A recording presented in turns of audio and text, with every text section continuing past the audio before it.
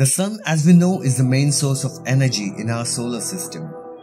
It radiates light and heat or solar energy, which makes it possible to exist and sustain life on Earth. Plants need sunlight to grow. Animals, including humans, need plants for food and the oxygen that they produce. Without heat from the sun, Earth would be freezing. Everything about the sun appears to be fairly static and constant. We see the sun rise in the east, set in the west, barely noticing it undergoing any changes. Or is it just an illusion? What if I tell you that the sun undergoes massive changes constantly, and these changes in the sun can be very harmful for the life on the Earth? This is the Universe Factory, and today we are talking about a solar event that could have significant impact here on Earth. But before that, if this is your first time on this channel, and if you are new here, consider subscribing to the Universe Factory. Here we regularly post some interesting stuff and latest happenings in the world of astronomy. Subscribing is absolutely free for you, but it would mean world to me for supporting this channel and help growing it. Additionally, find us on social media platforms as well, links to which have been mentioned in the description down below. Be sure to check out. Now let's dive into today's video. It's going to be super interesting. Let's begin.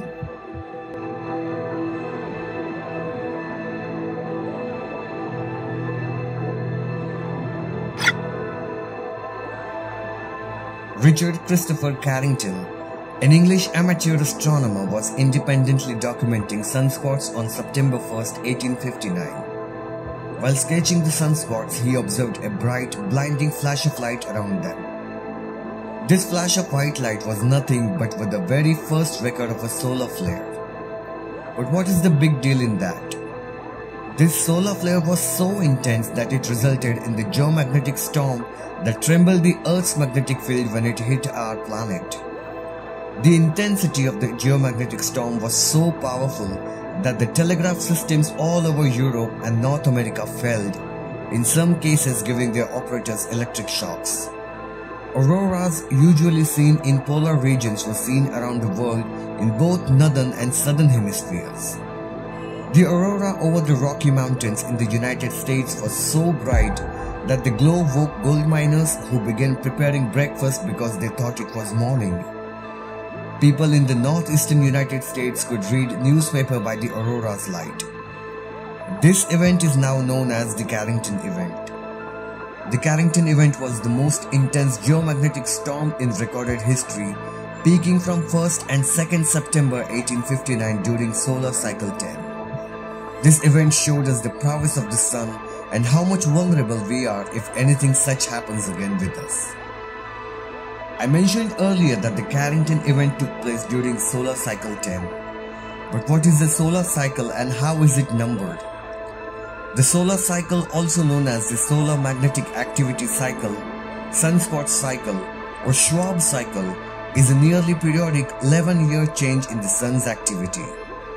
This activity is measured in terms of variations in the number of observed sunspots on the sun's surface.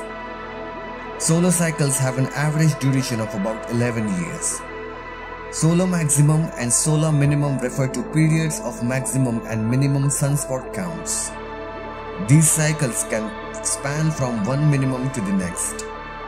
The first ever solar cycle was recorded in 1755, and currently we are in solar cycle 25 that began in December 2019. It is expected to continue until about 2030, and we are concerned about what effects it can have at its solar maximum. During solar maximum, large number of sunspots appear and the solar irradiance output grows by about 0.07%. Large solar storms often occur during solar maximum, just like the Carrington event that we discussed. On the other hand, during solar minimum, sunspot and solar flare activity diminishes and often does not occur for days at a time. But what are the factors in the ongoing solar cycle that the researchers are worried about? Everyone knows that the sun is a giant hot ball of plasma, but it is also a giant magnet having its own north and south poles. Researchers found out that the polarity of the sun gets reversed completely during each solar cycle. Now what does that mean? It means that the north magnetic pole becomes the south and south becomes the north during each solar cycle. This pole reversal generally takes place at around the solar maximum time. However, why the reversal of poles on the sun takes place is still a puzzle to be solved. But researchers pinpoint the reason towards the differential rotation of the sun. It means the sun doesn't rotate uniformly, but it rotates slower around its pole than the equator, creating magnetic lines by plasma that, when entangles with each other, creates sunspots. Each solar cycle is also unique based on the total number of sunspots.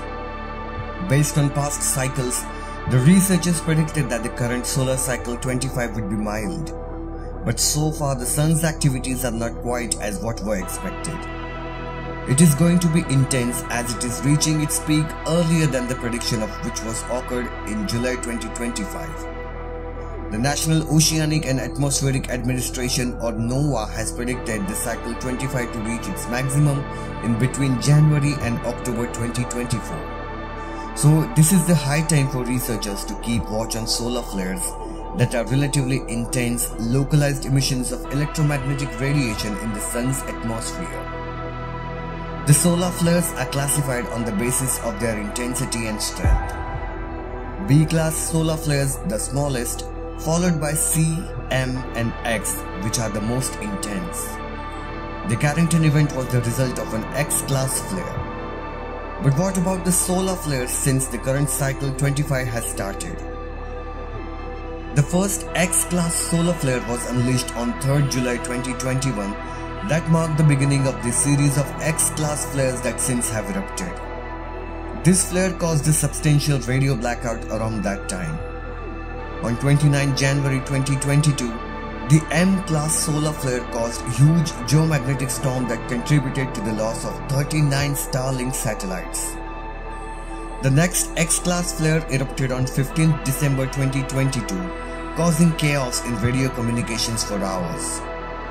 Another X-class flare ignited on the New Year's Eve on 2022, and within 2 months another 2 X-class solar flares have unleashed just hours apart each other. On 21st February 2024, just 24 hours after twin flares erupted, the sun unleashed the most powerful X-class flare in over half a decade. These 3 flares disrupted radio communications here on this planet, and researchers are scared that more such X-class flares will be erupted as the sun's activity reaches its peak. So what will happen on Earth if such solar flares erupt? High solar activity may substantially impact NASA's Artemis missions to the moon. The energetic electromagnetic particles from the flares can harm the consoles, instruments and electromagnetic circuits aboard the spacecraft and may disrupt the radio communication. But on the bright side, satellites are relatively less vulnerable to the damage due to the cosmic rays during high solar activity. The geomagnetic storm, as strong as the Carrington effect, may adversely affect the GPS and navigation systems. It has been suggested that a geomagnetic storm on the scale of the solar storm of 1859 today would cause billions or even trillions of dollars of damage to satellites, power grids and radio communications. This could cause electrical blackouts on a massive scale that might not be repaired for weeks, months or even years. But on the more positive note, solar maximum will increase the aurora activities, also called as the polar lights. We have posted a dedicated video about these polar lights, don't forget to check out. So as we prepare for the solar maximum, the dynamic nature of sun and unpredictability of solar activities remind us that we are just a small part of a big universe. As the science is progressing, it is encouraging us to look beyond our normal lives and connect to the grand plan that we call as the universe. Thank you for watching and joining us today in this incredible journey about solar cycle. I hope you got to learn something new today. Like and share this video with everyone around you. Comment down your thoughts below about this video. Do subscribe to the Universe Factory and press the bell icon next to it. This way you won't miss out with the latest updates and the happenings in the world of astronomy. It is a motivation to make more interesting videos like these in the suggestion. I'll be back with yet another super interesting video for you soon. Till then, keep looking up.